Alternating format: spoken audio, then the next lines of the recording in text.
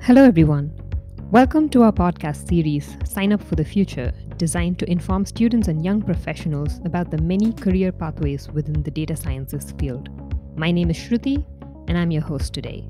As the whole world is currently facing the COVID 19 pandemic, it is evident that data scientists are at the forefront of communication, bringing information on important statistics and disease outcomes to the scientific community as well as to the general public. Through our podcast episodes, we aim to bring data science professionals such as epidemiologists, research scientists and innovators, biostatisticians, science communicators, and policymakers to talk about their careers, which have certainly had a huge impact in fighting the pandemic. This show is produced by careersinfinite and sponsored by the Rising Youth Grant administered by Taking IT Global, the Government of Canada, and Canada Service Corps. Today, for our very first episode, we are speaking to Dr. Pascal Tyrrell. He is a data scientist, a combination of research methodologist, computer and database solutions architect, and innovator. He is the Director of Data Science with the Department of Medical Imaging, an Associate Professor with the Institute of Medical Science and the Department of Statistical Sciences at the University of Toronto. His research interests focus on artificial intelligence and machine learning in medical imaging. Dr. Tyrrell has previous work experience in the computer and financial industries, has joined the medical device tech startup company AceAge Incorporated as their Chief Science Officer, and is the CEO and co-founder of the software startup company SoftX Innovations Incorporated. Dr. Tyrrell, thank you so much for joining us today. Oh, it's my pleasure. Happy to be here. So let's start with the basics. How would you describe what a data scientist does to, say, a 12-year-old? So that's probably one of the most difficult questions you're going to ask in this interview, is my guess. It's not always easy to explain data to young children, but I'll give it a go. And data is essentially a collection of facts, which can be numbers, words, measurements, observations, and basically they're descriptions of things. And the data scientist looks for relationships in the data in order to help people understand a process or a concept. Let me just give you an example. Let's say it's raining. So the data is going to be how much rain, how frequently it rains, what's the temperature, how humid it is. That's the data you collect. You're describing what's going on. Now, the information, so the data scientist is going to, from the data, produce information through analysis. And what he or she will derive is that, for instance, the temperature dropped a few degrees, 5 degrees, let's say, and at the same time, humidity went up by, let's say, 5 to 10% in the last hour, and then it rained. And so from this, we have information from the data, and so this describes what's going on. And when you then take that information, you can have the next step, if you wish, which would be knowledge. And that is when there's a quick increase in humidity and at the same time there's a drop in temperature, then you get rain. So that's just the progression. The last one, if you, I'm sure you've heard possibly that data, information, knowledge, and wisdom progression. The last one's wisdom, which is just, a culmination of all the knowledge that you're going to put together. And I've got to say, I don't believe it's necessarily linear. Not everybody believes that you have this data to information to knowledge to wisdom. I don't think it's that easy, but it's a good way to describe what we do as data scientists, and especially for younger, people, it's easier for them to comprehend. That's probably the best way I would describe what we do. Thank you for breaking that down. That was really a good way to visualize what a data scientist does. I understand you're involved in many different projects and that you have a number of grad students. There is information available on many of your programs, such as My Data, My VIP, and My B programs. All of these are available on your website. Could you talk a little bit about each of these programs and tell us what your expectations are from eligible candidates who may apply to these programs? Of course. So, as I'm sure you've noticed, all of my programs start with MI, which stands for medical imaging. So there's my VIP, my B, so MIB, and my data. So the umbrella, I guess the umbrella program is called My Data, and that is the data science program for the department. Um, the My VIP is Medical Image Volunteer Internship Program, and that's my volunteer program, which I started many years ago. And the reason I did was because there was a need for people who were interested in getting into data science, but had absolutely no idea what to do or how to do it. And it was an outlet for me to share, basically, to get people interested in getting into data science. And so that was the MIVIP. Then I had, of course, students that came to me from high school and said, "Hey, I'd love to be involved." And I was like, "Well, the VIP program is for university students, and it's you need to be a university student. However, why would I say no to high school students?" And so I started the Medical Image Buddies program, and that was the MIB. Um, Beyond that, there's one other, I guess, um, sub program that we call the My Stats plus ML. So that's, of course, as you can imagine, medical imaging statistics plus machine learning. And that's the program that focuses basically exclusively on statistics and artificial intelligence and machine learning. So all of these programs, as you can imagine, are all interlinked. And it's really just a way of getting people to find the right flavor of data science that they're interested in. And you've asked, who can be, who should apply and what is their background. The easiest way to answer that is pretty much you have to have an academic flavor to learning. And when I say academic, I just mean that you're very interested in, the theory, how it happens, why it happens. You tend to ask more questions. Of course, because I am involved in innovation, I'm also very interested in the application and the impact. So oddly enough, even though I say I'm very interested in the academic, flavor of learning, I'm also very interested in having people want to apply whatever their research is about and have impact on basically society. And so that's called knowledge translation. And I'm very interested in that as well. So I guess that's the kind of the two sides of what I look for when I bring people on board. That's great. It's amazing that there are these programs for different levels of, education background. And I did not know that you had a program for high school students as well, which is, I mean, probably the right time in this day and age to introduce students to data science. Definitely. Yeah, I agree. There is no wrong age to getting involved in data science. Absolutely. I'll just tell you a small little story. When I started, when I finished my studies, I was not. I did not consider myself a data scientist, and for the very good reason that not really anybody did. What was a data scientist? What is data science? It was either math or statistics or engineering, or computer science.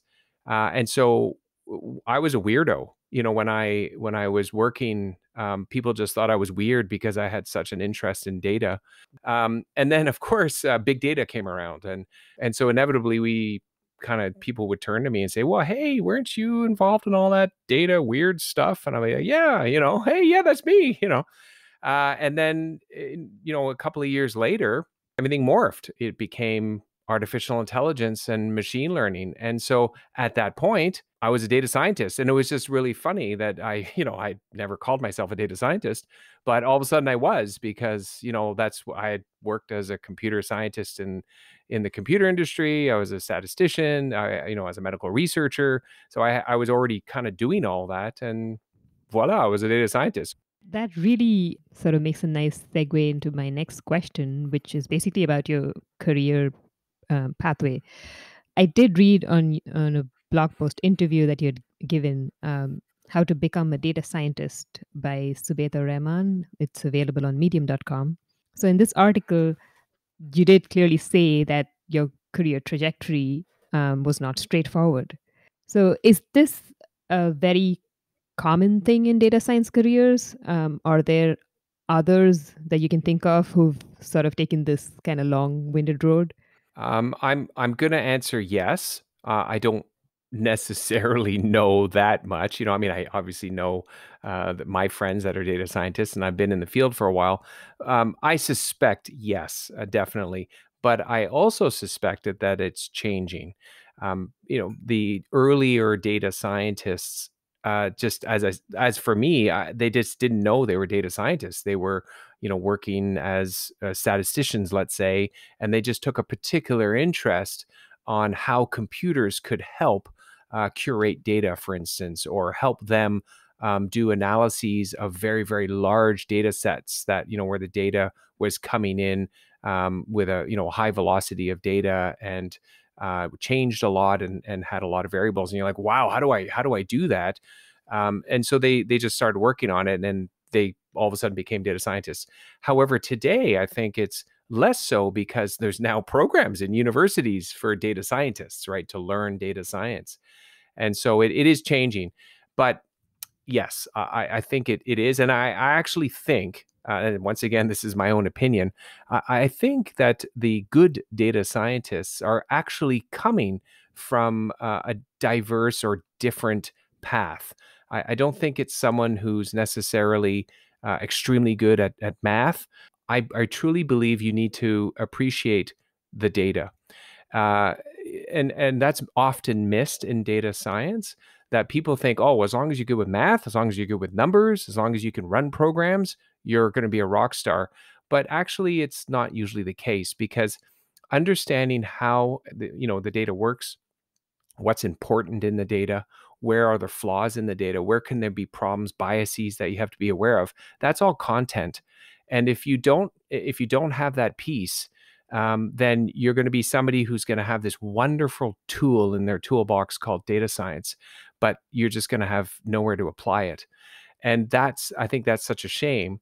And so, to answer your question, there's a lot of, pathways to data science that starts from the content. So meaning they're in, for instance, business, and they've been in business for 15 years and they've been working with it for a long time, and they just suddenly decide, you know what, I want to do more with this data that I really understand a lot about, and I'm going to go back and study computer science and maybe some stats or whatever, so that I can solve my own problems. And they become those data scientists that really make a difference, in my opinion. Once again, right, I don't want to be knocking all the different departments that are producing data scientists, but that's from my experience as well.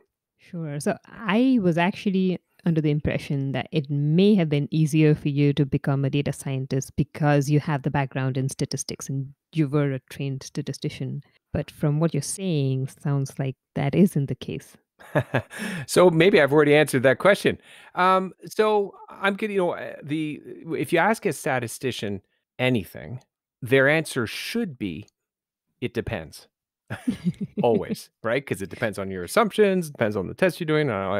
So joking aside, I'm going to say no, but maybe. So understanding data is, of course, super important, and statistics training will teach you how to study data. So that's a no-brainer. Now, as I mentioned earlier in the example of what a data scientist does, um, essentially you're studying relationships. So, as you know, math functions are relationships. They're relationships between random variables. And so when you're studying relationships, you need to understand what you're doing. You need to understand the math. So the statistics will definitely help in that. Um, and the fun starts when the number and the complexity of the relationships become too difficult for your brain to keep track of. That's the bottom line, right? And sadly, this happens much sooner than you think. And that's the reason we rely on CPUs and GPUs to do data scientists do data scientist work. Um, and that's also the basis for artificial intelligence and machine learning. Now, to answer your question, yeah, I mean, I guess because I knew how to work with data, I knew how to manipulate data, I knew how to analyze data. Um, you know, becoming a data scientist was probably easier for me. So what I'm going to say is, yeah, once again, it depends.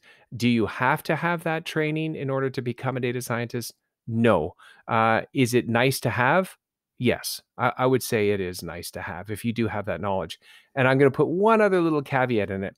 If you do too much, too focused, too specialized work in, let's say, statistics or in math, for that matter, or computer science or engineering, um, you may actually miss the boat because data science is a collaborative science. It's not something typically that one person can do. There are maybe the few that can really truly say they are expert at all areas in data science, but it's quite rare. So it is nice to think that data science is a collaborative, research area where you need to work with other people that are better than you in certain domains. And so that's another, I guess, point to take into consideration that if you specialize too much, so as you said, if you're a statistician and and you've worked many years in it and you're excellent at it, you may have almost gone too far, right? Where it's going to be hard for you to pull back and say, well, wait a minute, as a data scientist, I also need to be good at this and this and this, and I'm going to have to retrain in this area. And anyway, so that's just a little caveat on that. Coming from a life science background myself, I do think it's essential that we take a biostatistics course, and it is part of every academic syllabus. In your opinion, how should that biostatistics course sort of complement the life science education? I actually, I mean, I'm biased because I teach it, but I think it's crucial. I really do. And the reason for that is in introductory biostatistics courses, or just plain statistics courses, you learn about data. And that you have to think, okay, where am I going to learn the basics about data? And in my opinion, it is there. And the reason for that is in data science, there are basically three pillars, right? One of them is math, one of them is the content, as we talked about, the content area, and one of them is computer science. And so the intersection between math and the content area is called statistics. So it's basically applied math is statistics. And so when you take a statistics course, you learn about data, and inevitably you also have to learn about the data, because if you don't understand the variables you're putting in your model, what are you doing, right? And so that's why I think biostatistics is important for the data scientist. The other intersections are important as well. For instance, content and computer science, as I just described, the 80% of your time, that's data processing, right? Between those two. And then between math and computer science is your machine learning, which is kind of a new, exciting way of doing things. But overall, you need the intersection of all of those areas to make data science. And so, of course, I'm biased, but I would say yes, statistics is key. Learning a new computer language, a computer programming language, learning your basic math, all of that you're going to do, I would suspect anyway, if you want to be a data scientist. But often missed maybe is the statistics side, the applied statistics side, because as I said, the applied statistics side is going to bring you closer to the content and understanding the content area, which I really do believe is crucial. So yes, definitely take a stats course. On your website, I saw that there was a course, Biostatistics in a Nutshell. So is this course open to all, or is it specific for people taking your My Data or any of the other medical imaging programs? So, thanks to COVID, it's now available to all.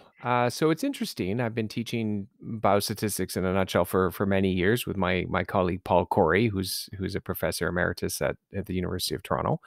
And it's a condensed course. So we only do 6 sessions, and we basically pack in a full introduction to biostatistics in that time. And the reason we did that is because we often teach people from the Faculty of Medicine. So they're residents or fellows, and they're often on call, or they're busy on the wards, and so they can't come for like the full 10 weeks and do all the assignments and all that stuff. So we condense the course. Now, when COVID-19 came around, we had to put the course online, and I've opened it up to the public because I'm happy. If anybody were to listen to my lectures, I'm happy because statistics is so not popular that I'm happy to share it with everybody. That's really wonderful. Moving on to the other pillar of data science, computer science, do you recommend that students who are enrolled in a life science course or a biostatistics course also learn to code on the side? I would say yes. I guess it would be bad for me to say no. However, having said that, if you're very adverse to coding, could you still be, in data science and not have coding skills? Yes. Will you have to understand how computer programming works? Yes. Should you take a coding course? Yes. So definitely, it's a definite yes, but it's not a super strict requirement. Someone who's in their 20s, or their teens, and they're at university, not wanting to learn Python, and they're interested in data science, I think that'd be a bit silly. So I guess it just depends on where you're at. So the younger you are, I would say basically the younger you are, the higher the requirement to learn coding. And the only language I would recommend for anyone starting out is Python. Definitely. Let's switch topics a little bit and talk about the COVID-19 pandemic. In your opinion, what is the role of data scientists in handling the current pandemic? So that's an easy one. So now you've asked me an easy question. It's to find the needle in the haystack of data. That's what we do, right? And just think of how much data is being collected every minute of every day about this pandemic. Who is Mhm. looking for that key relationship that is going to have an impact on the management of this pandemic, COVID-19, or future pandemics? I mean, that's kind of the key. It's almost too late for the current pandemic because by the time you collect the data and you curate it and you start doing your analysis, and uh, there'll be a vaccine and we'll all be good and it will be gone, right? So, what are we really working towards? We're working towards finding solutions for the future. So, the next pandemic. And, you know, most, if not all, research groups um, will now include a data scientist. No, I really believe no matter where you go, who you ask, if you say, "Hey, you're working on a COVID-19 project. Wow, fantastic! Do you have a data scientist?" I would say most probably yes, and if not, they have that phone a friend option. Like where they say, "Well, we don't have one officially, but I got a buddy who's a data scientist." I think it's certainly a necessity. But that's an easy one. It's really finding that needle in the haystack of enormous haystack of data is what is the crucial role of the data scientist. All right. So let's close with a question about what's yet to come. So, how do you envision data science encompassing all aspects of life in the future? And what would your advice be for students to prepare themselves for success tomorrow? So that's a little bit of a harder question because you're asking, I'm getting out my crystal ball, right, of what's going to happen. Um, so the data science will definitely be part of every aspect of our lives. That's what I believe, but not necessarily explicitly. So it won't be obvious to you, but it will inform, I think, every aspect of our lives. Um, and the reason I say that not explicitly is because I think data science will be doing things that people just won't even realize it.